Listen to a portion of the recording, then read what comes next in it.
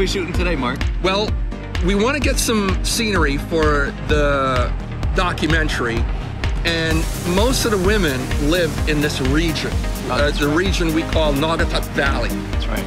That's right. So we're in a parking lot right now, Grass Mill Center in Waterbury, Connecticut. People, wherever they are in the world, if they're from this region, if they're from Connecticut, we want them to be able to recognize some of these. Yeah. Certainly. Do you have any ideas about what you want to shoot today? I'm going to be doing the driving. And how are you going to be set up to do the recording? Either side as we're driving. Okay, so I guess that means you're going to be in the back seat? Probably. Okay.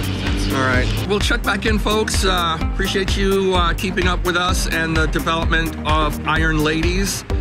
Thanks again. We'll chat soon.